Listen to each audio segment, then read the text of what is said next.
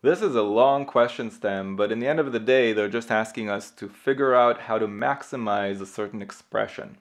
This expression is made up of two terms. One of them is a constant, it's 500, and that's not going to depend on the value of t. It's always going to be exactly 500. So I think we should focus on the other term, which is negative 20 times the square of t minus 5.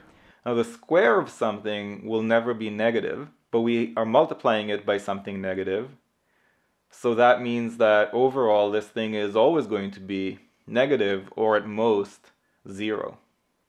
So if we're trying to maximize the whole expression, and we know that the 500 can't be touched, then I guess we'd want the first term to be 0. Like if we can make that negative 20 times the square of t minus 5, if that whole thing could be 0, because it certainly can't be positive, but if it could be 0, that would be the way to maximize the entire expression at, I guess it would be 500. It would end up being 0 plus 500 equals 500.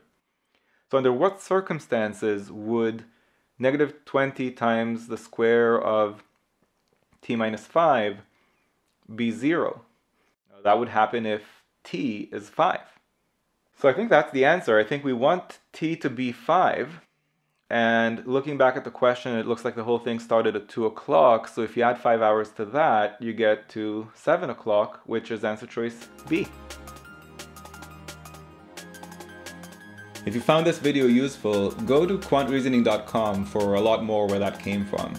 You should also click that like button and let me know in the comments below what you'd like me to make future videos about.